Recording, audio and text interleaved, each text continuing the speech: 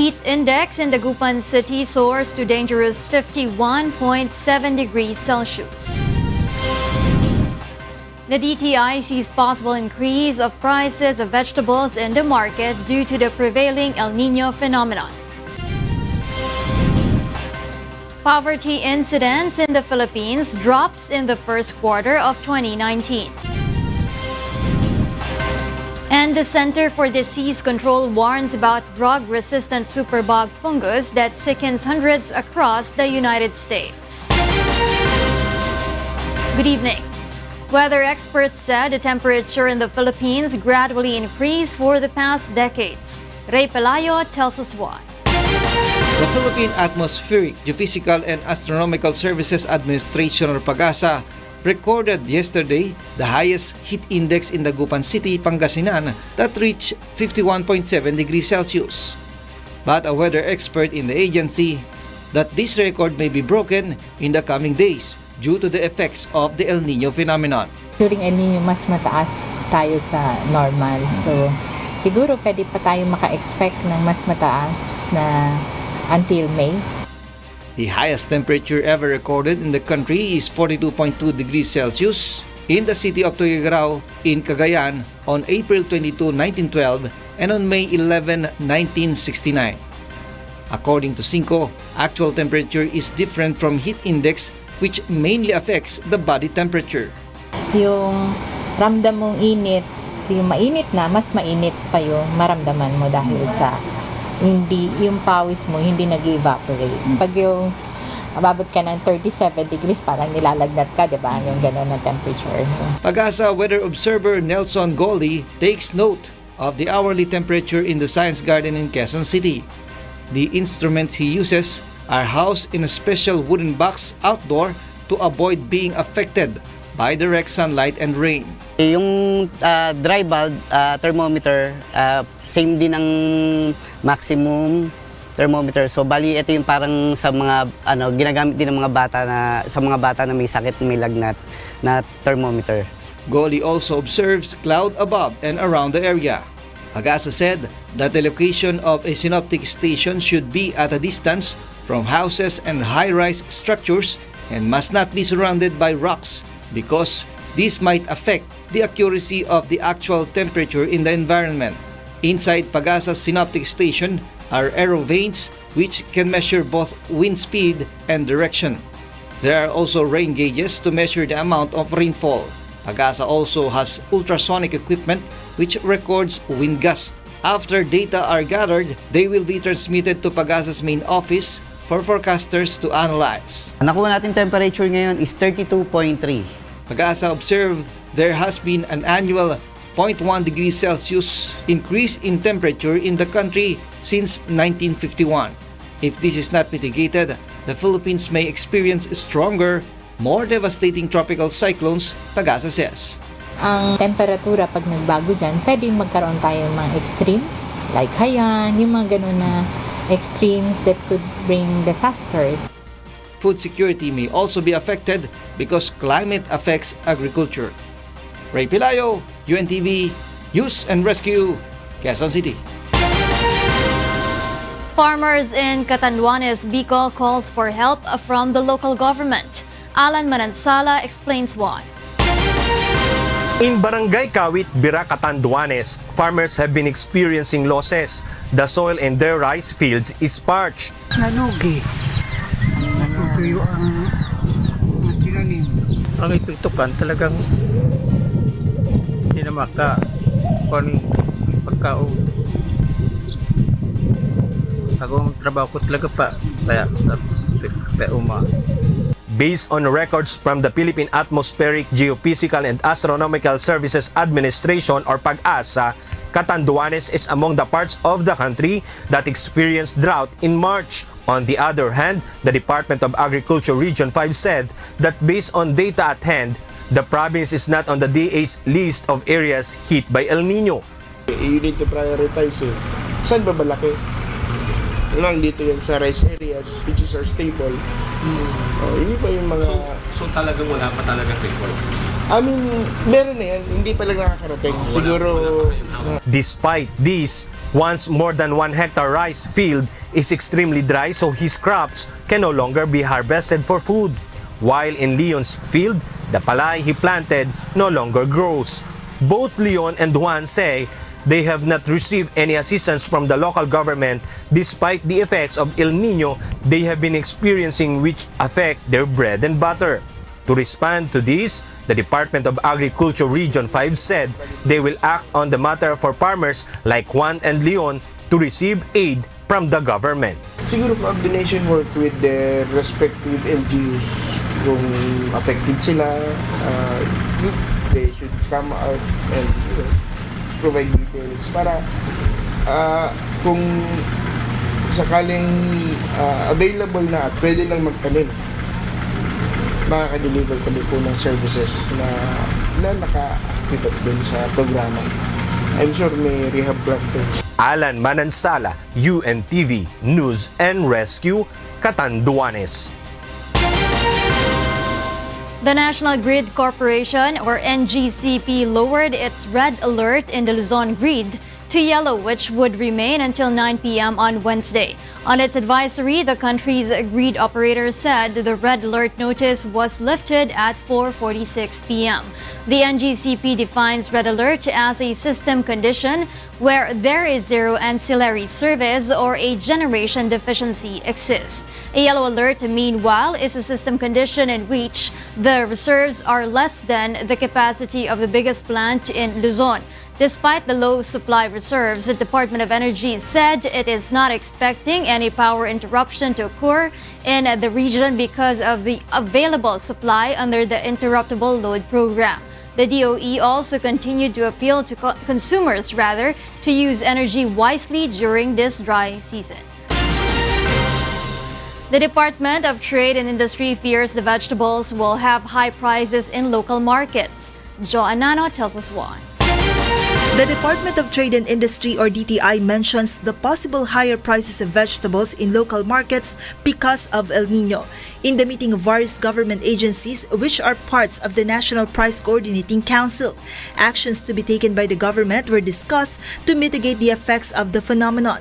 The DTI said the government must give aid to farmers for them to continue their production despite extreme weather conditions. Particularly vegetables, gulay talaga yung binabantayan natin because of the drought now happening in several regions in the country. So production has halted, I understand, and we intend to address this through the NPCC by finding out how we can help the farmers continue production or minimize at least the ill effects of El Niño. DTI today also conducted another price monitoring inspection in a public market and grocery store in Manila. The DTI found out that some vendors are selling chicken and sugar at prices higher than the suggested retail price, or SRP, issued by the department. Instead of selling chicken at 120 pesos per kilogram, their price is 135 to 160 pesos per kilogram. Refined sugar in a popular supermarket is being sold at 57 pesos per kilogram, while brown sugar is at 49 pesos and 50 centavos per kilogram. These are quite higher compared to the 50 pesos per kilogram SRP of refined sugar and 45 pesos brown sugar SRP. Kinausap natin sila na baka pwede na sumunod sila sa SRP. Siyempre sa umpisa, pakiusap muna. Pag hindi natin nakita na nag-comply sila, tsaka natin sila i-issue ng violation. Meanwhile, the prices of some agricultural products remain to be stable, such as fish and pork, despite the worsening effects of El Niño. Jo Anano, UNTV News and Rescue, Manila. Less Filipinos fell into poverty in the first quarter of 2018. According to a report from the Philippine Statistics Authority, or PSA, the poverty incidence in the country dropped in January through April of last year. This means the number of poor Filipinos fell from 22.22% in the first quarter of 2015 to 16.1% in the same period of last year. This is equivalent to 23.1 million poor Filipinos reported in 2018 compared to the 28.8 million in 2015. The Duterte administration welcomes that report. According to presidential spokesperson Salvador Panelo, this shows the government has made significant strides to address poverty. However, the government will not rest to attain the target 14% or better poverty incidence until the end of President Rodrigo Duterte's term in 2022. The International Monetary Fund, or IMF, on Tuesday lowered its global growth forecast for 2019 to 3.3% in the newly released World Economic Outlook, or WEO, report, down to 0.2 percentage point from its estimation in January. The IMF said the world economy faces downside risks brought by potential uncertainties in the ongoing global trade tensions, as well as other country and sector-specific factors. The 3.3% projection for 2019 is 0.3 percentage below the 2018 figure, followed by an expected return to 3.6% in 2020. Growth rate projections for advanced economies are 1.8% for 2019 and 1.7% for 2020, both below the 2% plus rates recorded in the previous 2 years, according to the WEO report.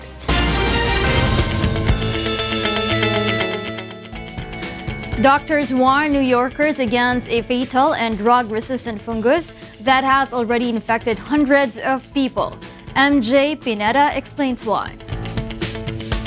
Doctors at the National University Medical Center warned New Yorkers to take caution against a drug-resistant, sometimes fatal superbug fungus that has infected hundreds of people in tri-state area and nationwide. The recent outbreak of the fungus Candida auris, which was discovered in 2009, was disproportionately affected New York and New Jersey, with 309 of the nation's 617 cases in New York State alone. Typically spread within healthcare facilities, the fungus kills 20 to 50% of patients.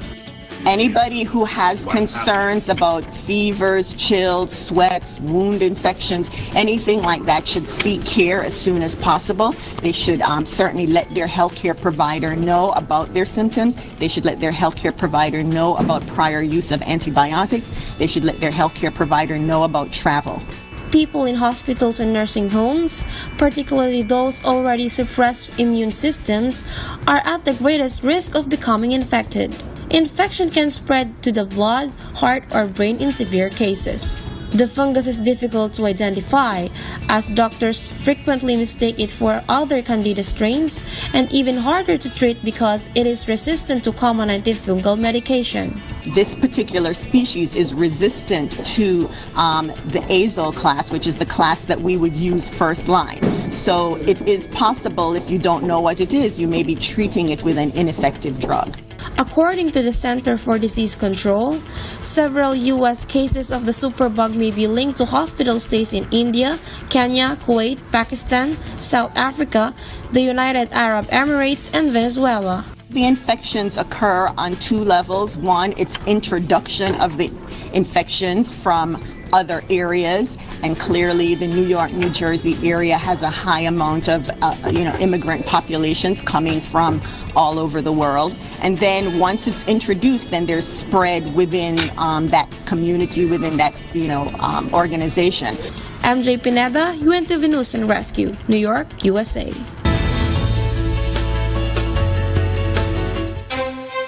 Commercial astronaut Beth Moses became the first female to fly to space on a commercial spaceship and the first non-pilot from Virgin Galactic to fly to space.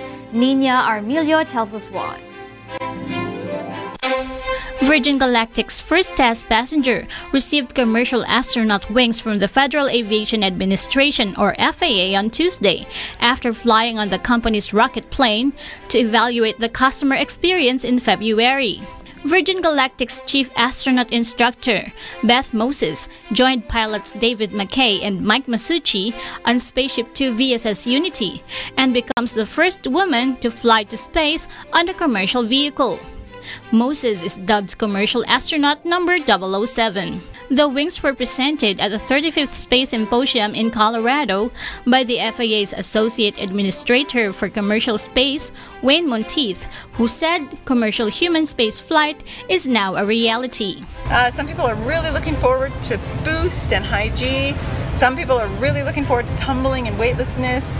Some people feel a connection with a childhood dream or with the universe at large, sort of a combination of feeling, small and yet connected at the same time. The February test flight nudged Richard Branson's space travel company closer to delivering suborbital flights for the more than 600 people who have paid Virgin Galactic about $80 million in deposits.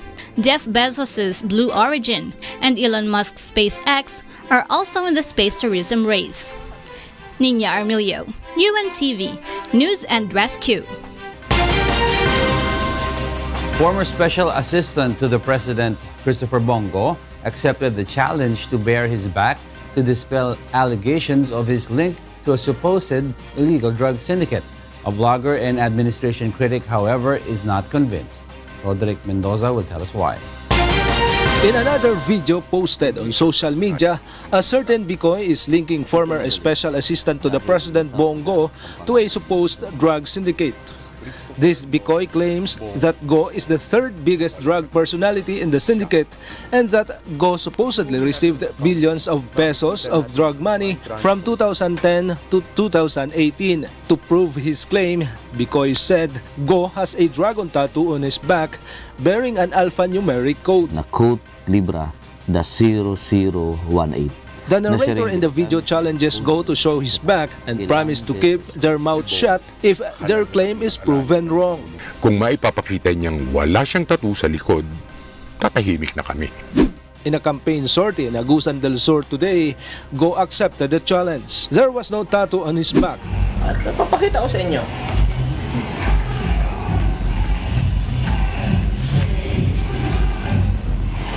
Ano? But there are marks which Go said were from Ventosa. But a blogger and administration critic doubts this, asking why Go did not let the reporters present touch the marks on his back. Why did he change clothes, and would he allow an expert to examine it? In another sortie in Laguna last Monday, Go denied having a tattoo, saying their political opponents are only desperate. Hindi pa po ako kailan nagkaroon ng tattoo sa buhay ko. Balat po, marami ako sa likod. Malacanang insisted the allegation against Go and people close to President Duterte are mere propaganda. We've been saying all along that that was a black propaganda. There are people who believe it, hook, line, and sinker, and it's now showing that it's not true. It's never been true. On his first video, Bicoy linked presidential son Paulo Duterte to illegal drugs. He also claimed the younger Duterte had a tattoo on his back as proof of his links to a supposed drug syndicate. He posed a similar challenge to the former Davao City Vice Mayor, which the latter has ignored until now. Roderick Mendoza, UNTV, News and Rescue. A lawmaker proposes an alternative to the doble placa law, but a motorcycle riders group is not in favor of the option. Nel Maribuhok will tell us why. Some senators who voted in favor of the doble placa law maintain their position. According to Senator Sherwin Gatchalian, he sees the positive side of the new law, the Motorcycle Crime Prevention Act, especially in the crackdown on riding in tandem criminals in the country. I think pag nakita naman doon sa, let's say, yung checkpoint walang plaka, automatically na-flag. No? Dahil may checkpoint all over. Ngayon, kung na-flag ka, wala kang plaka, mahuli ka. Kung may plaka ka at meron kang masamang gagawin, mahuli ka naman. But due to several oppositions to the said law, the senator has found an alternative to implement that kind of law with the same objectives. Senator Gatchalian said that in Colombia, motorcycle riders wear a type of vest with imprinted plate number. I think they will study kung kaya through IRR. Kung hindi kaya through IRR, then we have to amend the law. But maganda yan na, ang maganda naman dito napapakinggan ng lahat. No? At kung mayroong safety concern, then we have to really study carefully. And maybe the option of putting it in your vest can be an option. But according to the Motorcycle Federation of the Philippines, this kind of vest had long been proposed but they objected. Dagdag pasanin na naman yan sa mga mananakay ng motor. Pero yung mga magpapagawa sila ng mga vest na ganyan, na ang in-insist namin, instead na ganyan ang gawin noon, is bakit hindi police visibility ang pairalin mabuti. Motorcycle riders groups in the country are anticipating the release of the Implementing Rules and Regulations or IRR of the Doble Placa Law this month. Nel Maribuho, UNTV News and Rescue, Pasay City. Malacanang regards the continued presence of Chinese vessels within the Philippine territory as an attack to our sovereignty. For presidential spokesperson Salvador Panelo, the foreign ships must already leave the Philippine territory. Rosalie Cos will tell us why.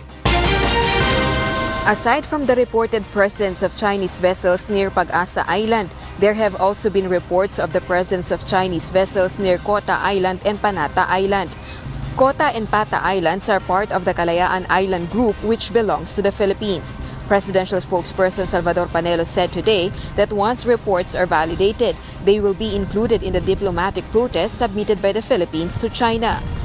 Then we will object to their presence. We have already filed a diplomatic protest, and that applies to everything, anything that concern Chinese vessels in our territory. Secretary Panelo added if these Chinese vessels continue to be present within our territory, this is an attack to the Filipino sovereignty. The palace reiterates these vessels should go away from the territories of the Philippines. That they will know that we are against it, that we will not allow it, that we will not tolerate such presence in our territory. Should they go away, sir? Should they go away? They should. They have no business being there. Oh, it is. If they continue to be present in our territory, then it is an assault to our sovereignty. The Department of Foreign Affairs has already filed a diplomatic protest to China on the reported presence of Chinese vessels near PAGASA Island. President Rodrigo Duterte stands firm that this island is ours and he will not allow China to occupy it. He has also mentioned further actions to take if any Filipino soldier or fisherman is hurt or harmed because of the presence of the Chinese vessels. Rosalie Cos, UNTV, News and Rescue, Malacanang.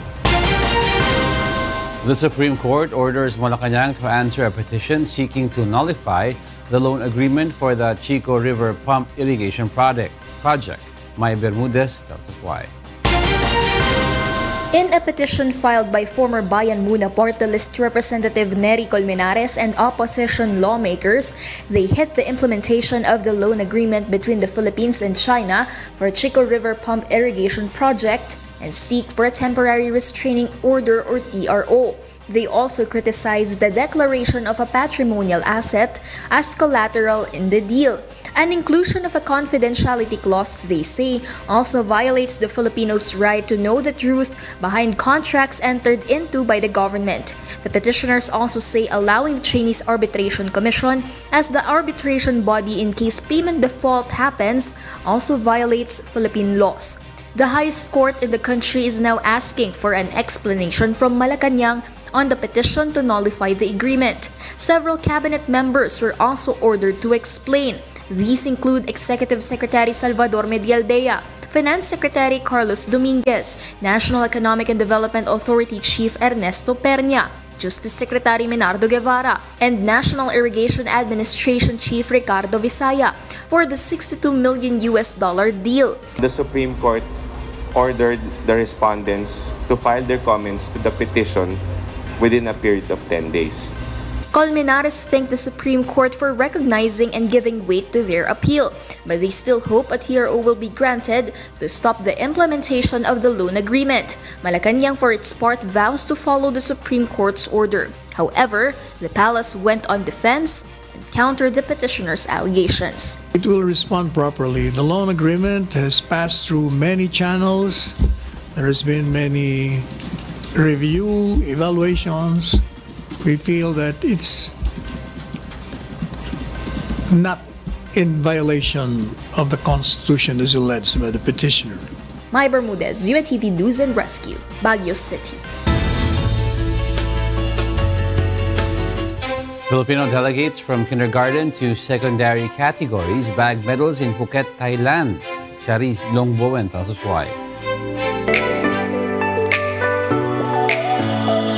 The Philippine delegation to the Thailand International Mathematical Olympiad, or TIMO 2018 to 2019, held on April 5th to 8th in Phuket, Thailand, brought home the bacon. Competing in the different categories in the final round, which include the kindergarten group, primary level, and secondary level, the Filipino Math Olympiads claimed 28 merits, 57 bronze medals, 41 silver medals, and 39 gold medals. The Filipino medalists expressed their gratitude for the awards they received. I'm so thankful for our parents who supported us throughout the competition. And I'm so thankful that our teachers extend their time to learn about math, that we can go to TIMO. Participating countries included the Philippines, Bulgaria, Laos, Indonesia, Hong Kong, Australia, Myanmar, Ukraine, Kyrgyzstan, India, Sri Lanka, Iran, Vietnam, and Cambodia, among others. The Philippines also won 1 second runner-up award, 3 first runner-up awards, 2 champions, and 1 World Star Award. The awardees in the TIMO 2019 will compete at the Hong Kong International Mathematical Olympiad on August 30 to September 2, where the gold awardees will then compete at the World International Mathematical Olympiad on December 27 to 30 in Tokyo, Japan. The Thailand International Mathematical Olympiad is an annual mathematical Olympiad competition organized by the Thailand Mathematics Society. Registrations for the TIMO 2019 to 2020 will begin in second half of 2019. Charis Longbowen, UNTV News and Rescue, Bangkok, Thailand. Did you know that Metro Manila features several interesting pedestrian walkways? Let's find out which walkways there are from Bonokson. Do you love to walk? Or do you often go to work on foot? Possibly, you already know some of the interesting walkways in Metro Manila. The Makati Business District is well known for its underground walkways, which make it easy for pedestrians to get from one road to another in the busy area. The Makati Avenue Underpass is praised for its gorgeous artwork that simply shows how talented Filipinos are. Pedestrians are mesmerized by the colorful sketches and designs at the underpass. There will never be boredom while crossing the Salcedo Underpass. Although it is under renovation for now, the murals are nice to look at. If you want to go to the outer space, visit Makati's Paseo de Rojas Underpass. Featured here is the rocket launcher by illustrator and art director Daniel Tincunco. Get ready to be taken to a warp zone while crossing this underpass. If you want to experience the longest covered walkway in the Philippines, the De La Rosa Elevated Walkway is the place to go. The walkway extends up to 1.1 kilometers that connects Rufino and Salcedo streets in Makati. It provides a convenient way to walk from the Manila Metro Rail Transit System or MRT Ayala Station to Makati Medical Center. In Quezon City, you can cross the elliptical road using 2 underpasses. The underpass is wide and well lit. A photo exhibit of the history of Quezon City is displayed along the walkway. In Pasig City, you will find the Ortigas Overpass. It has a wide covered walkway and a dome. The Ortigas Overpass is designed by renowned landscape architect and urban planner architect Paulo Alcazaren. Many opt to use this overpass than to get stranded in heavy traffic within the Ortigas Business District. In case you will be in Manila, you can drop by the Manila City Hall Underpass, although it is not so presentable compared with other walkways. It is worth the visit because of the various merchandise such as clothes and shoes on sale. Even classic board games can be bought at low prices. Despite being criticized because it had just been a waste of money, the mini footbridge at the Paraiso ng Batang Maynila, a children's park in Malate, Manila, is quite unique.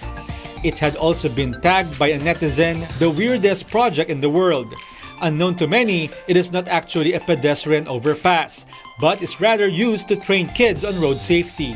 It is true that many walkways in Metro Manila are not fully utilized. Pedestrians have given up the sidewalks to give way to vendors, motorists who illegally park their vehicles, or sports enthusiasts who use sidewalks as a basketball court. Remember that walkways are for pedestrians, and they must not be obstructed. Mon Hokson, UNTV News and Rescue. Wishers in Butuan City in Mindanao say they enjoy their time during the iconic Wish Bus's visit in their country, in their city. Minasola Bogodil will tell us why. From Surigao to Davao City to Cagayan de Oro City, the popular Wish 1075 bus reached the timber city of South, Butuan City.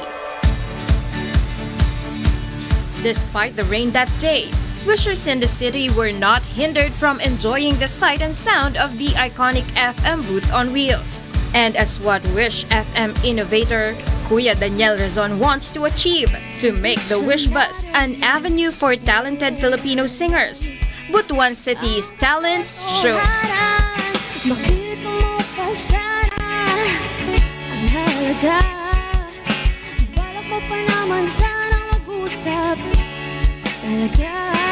Maka-flatter gid kay siya sir kay gamay rin nahatagan og chance makakanta sa Wish Bus. Napakaganda ng concept na to kasi natutulungan lahat yung mga local bands, local talents, artists.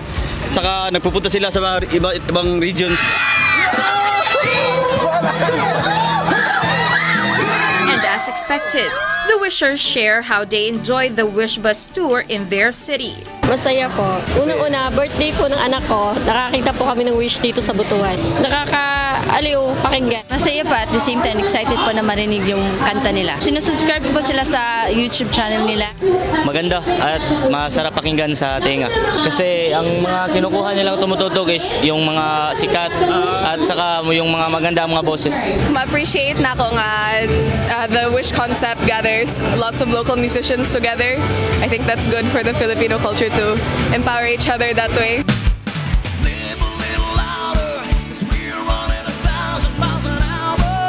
Butuan City is the last stop of the Wish Bus in its Mindanao leg of provincial tours. Wishers in the Visayas region are now excited as the iconic Wish Bus is heading their way next.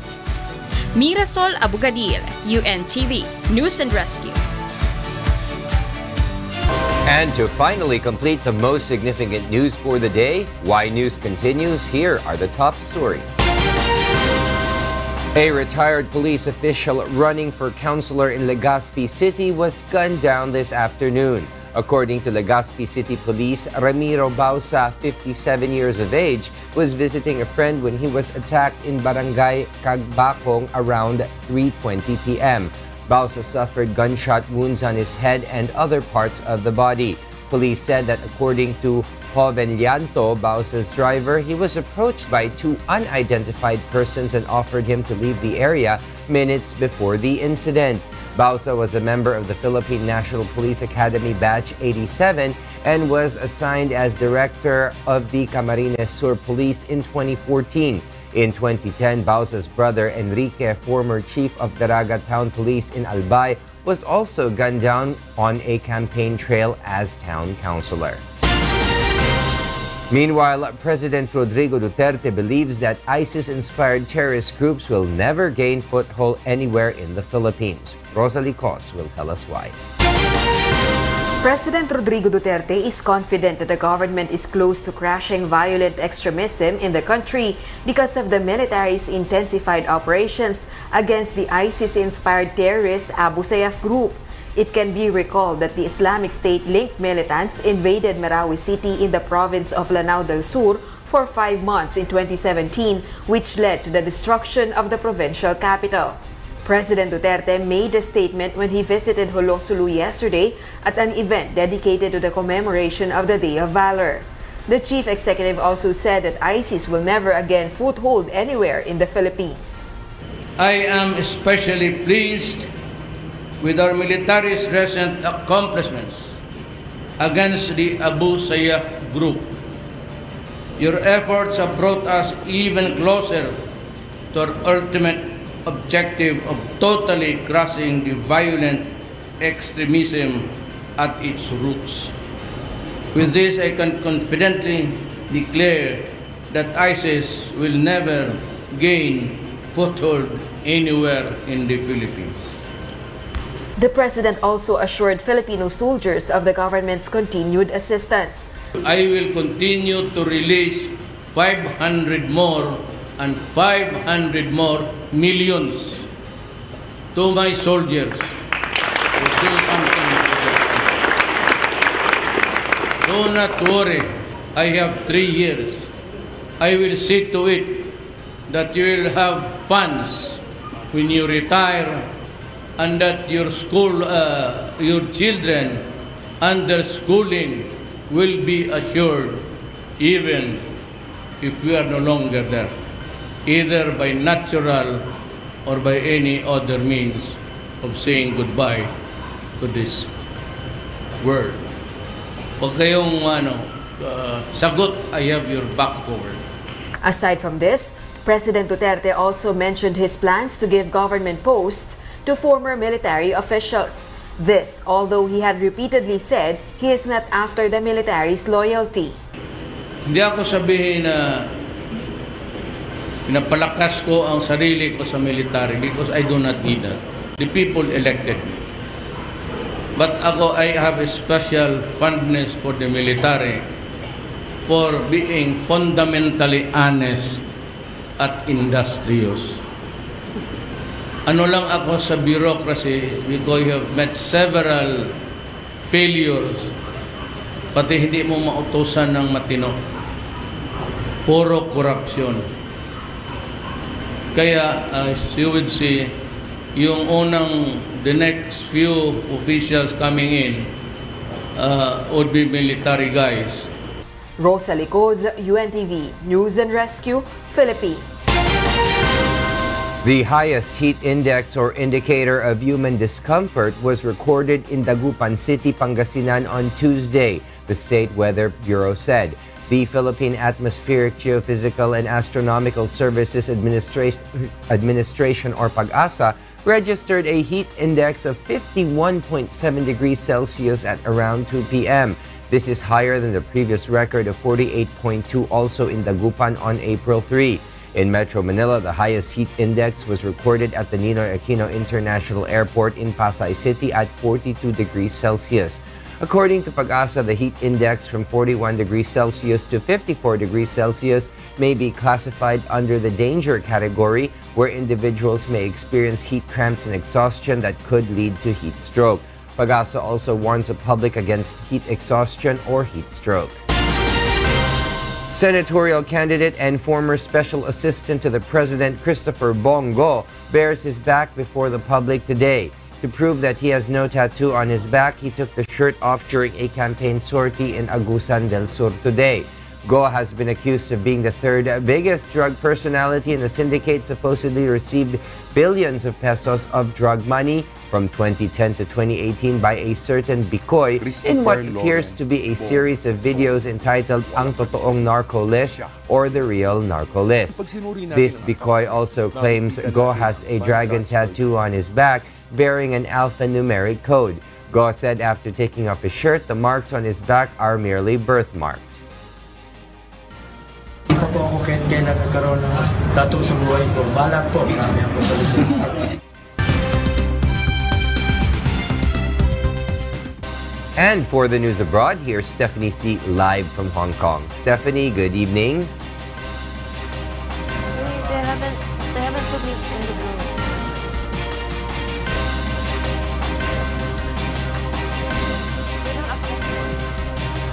Yes, Stephanie, good evening.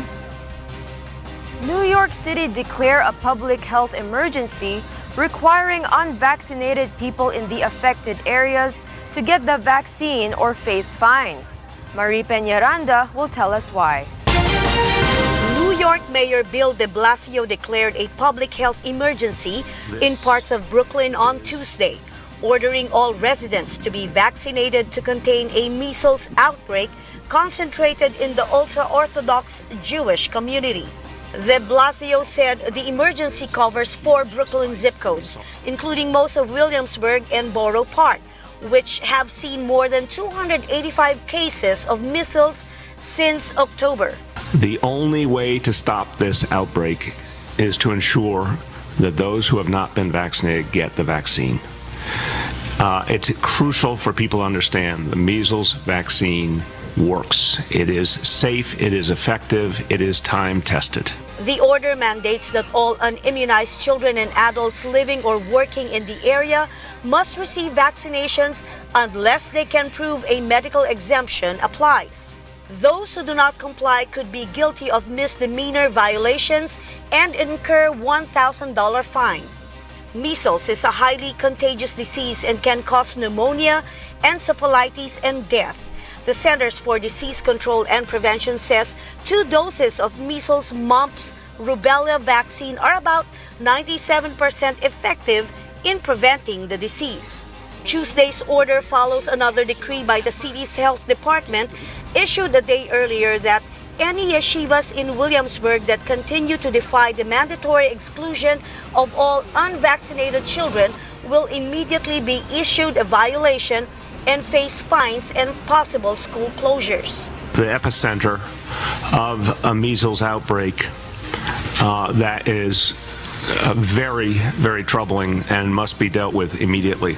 The mandatory vaccination order follows an order from the health department last week requiring yeshivas and daycare programs serving Williamsburg's Orthodox Jewish community to exclude unvaccinated children or face fines or closure.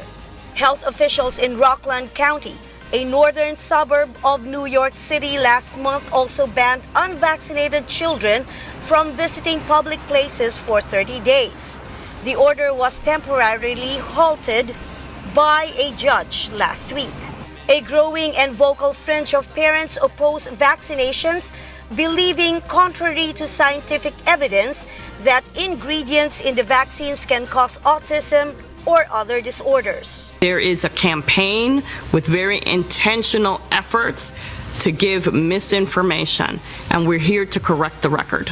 Health officials also expressed alarm at reports of parents in the city holding so-called measles parties where they intentionally expose their unvaccinated children to an infected child in the mistaken belief doing so is a safe means to create immunity. I understand that parents may be afraid of getting their children vaccinated, but the reality is, as a pediatrician who has vaccinated hundreds, if not thousands of children, I know that getting vaccinated is far safer than getting the measles. Marie Peñaranda, UNTV News and Rescue, USA. The White House said it would appeal a court ruling that halted a Trump administration policy requiring some asylum seekers to return to Mexico and wait for their legal cases to proceed. Nomer Peñaranda tells us why. U.S. President Donald Trump has lashed out at a judge for blocking his policy of sending asylum seekers to Mexico to await court hearings in their cases. His policy would have returned migrants back over the border while they sought a legal right to stay in the U.S. The legal defeat comes as migrant numbers at the U.S.-Mexico border surged to their highest since 2008. Trump was said to be livid after U.S. immigration officials estimated border apprehensions in March had topped 100,000. We have bad laws. We have a judge that just ruled incredibly that he doesn't want people staying in Mexico. Figure that one out. Nobody can believe these decisions we're getting from the Ninth Circuit. It's a disgrace. Before the appeal was announced, immigrant rights activists and lawyers had expressed relief at Judge Seaborg's ruling. What we've seen again and again under this administration is that in its attempts to attack and villainize and deport immigrants, the administration is ignoring the law and running roughshod over the requirements that Congress has put in place for how our immigration system should operate. The White House said in a statement on Tuesday it would appeal the decision. The San Francisco 9th District Judge order on Monday against the migrant policy is not due to go into effect until this Friday. Nomar Peñaranda, UNTV News and Rescue, USA. Prime Minister Benjamin Netanyahu has won the Israeli national election despite running neck and neck with his challenger Benny Gantz. Meanwhile, a legislator from India's governing Bharatiya Janata Party has been killed in an attack on his campaign convoy. Kath de Maraos will tell us why. In India, at least 7 people, including a state legislator for India's ruling Bharatiya Janata Party, were killed in 2 separate attacks on Tuesday, officials said, days before India begins a general election. 5 people, including BJP lawmaker Bhima Mandavi, were killed in the eastern state of Chhattisgarh after Maoist militants detonated a bomb as Mandavi and his entourage were driving back from a campaign appearance, District Magistrate Topeshwar Verma said. In a separate attack, unknown gunmen burst into a hospital in the northern state of Jammu and Kashmir and killed Chandrakant Sharma, a regional leader of a Hindu group linked to the BJP, along with his bodyguard, a police official said. Authorities imposed an indefinite curfew in the town of Kishwar, bordering the contested Muslim-majority region of Kashmir, claimed by both India and Pakistan, and sent troops to the area.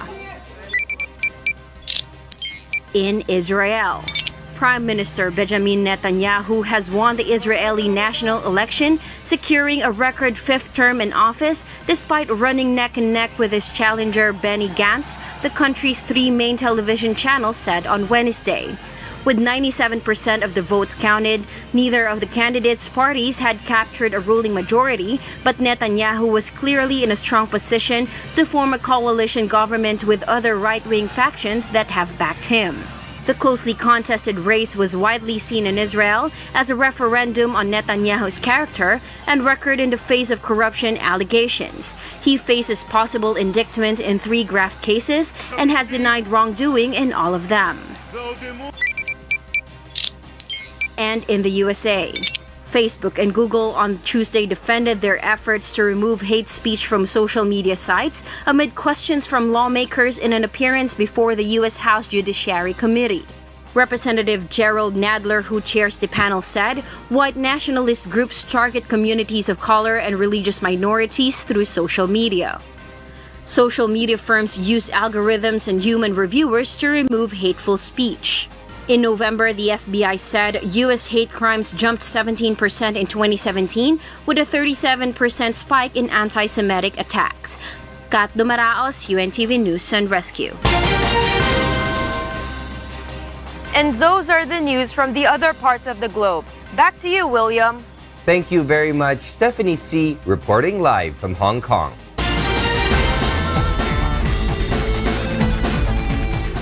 NBA All-Star Dirk Nowitzki announces a decision everyone expected after a rousing performance in Tuesday's home finale. Asher Kadapan Jr. will tell us why. As you guys might expect, this was my last home game. Dallas Mavericks star Dirk Nowitzki, who was mum all season on his future plans, finally made his much-anticipated retirement announcement on Tuesday after delivering a season-high 30-point performance with 5 free-pointers against the Suns. On this special night, Nowitzki turned back the clock, and so did the crowd, who applauded and went on standing ovation.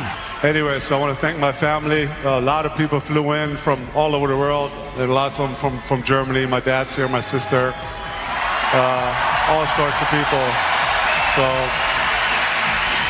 and anyways, I'm really speechless for that. But Mark, I think you want to say a few words, but it's been an amazing ride, and thank you guys so much for coming out. Nowitzki, who was born on the 19th of June 1978 in Würzburg, Germany, finishes his 21st season and final season Wednesday at San Antonio. Dirk trails Michael Jordan among the NBA all-time scoring leaders, placing 6th with 3,540 points as of today, according to stats.nba.com. Asher Kadapan Jr., UNTV News and Rescue. A Cristiano Ronaldo lookalike grabs attention in northern Iraq thanks to the resemblance he has with one of the world's famous soccer stars. Niño tells us why. Northern Iraq's Biwar Abdullah enjoys the attention of a celebrity everywhere he goes, thanks to his uncanny resemblance to Portugal national team captain Cristiano Ronaldo. And to cap it off, he is an amateur soccer player. I'm a young man from the city of Soran. I look like the Portuguese football player Cristiano Ronaldo. A lot of people tell me that I look like Cristiano, apart from whether I'm an Arab, Kurdish or foreigner. The important thing is that I meet him one day. 25-year-old Biwar said he hails from a poor family and works in the construction to make ends meet. Biwar oftentimes gets stopped in shops or on the streets and asked for selfies. He also has a good number of followers on social media. Biwar has a lot of fans and we are very happy for that. People love him much, especially residents of Soran. Biwar grew up in his hometown of Soran, a city 110 kilometers away from Erbil, the capital city of Kurdistan. The Juventus star's body is double that of Biwar's, but the lookalike hopes someday to meet and be like the real Cristiano Ronaldo. Niño Armilio, UNTV, News and Rescue. And those are the reasons behind the news this April 10, 2019. On behalf of Rina Villamor Camara and Angelo Castro III, I am William Theo, and before we close, we will recap with today's significant sound bites. Because we need to know, we will always ask why. Good evening. Siguro pwede pa tayo maka-expect ng mas mataas na for until May. Gulay talaga yung binabantayan natin because of the drought now happening in several regions in the country. So production has halted, I understand. With this, I can confidently declare that ISIS will never gain foothold anywhere in the Philippines. This particular species is resistant to the azole class, which is the class that we would use first line. So it is possible, if you don't know what it is, you may be treating it with an ineffective drug. But it's been an amazing ride, and thank you guys so much for coming out. I'm so thankful that our teachers extend their time to learn about math, that we can go to Timo.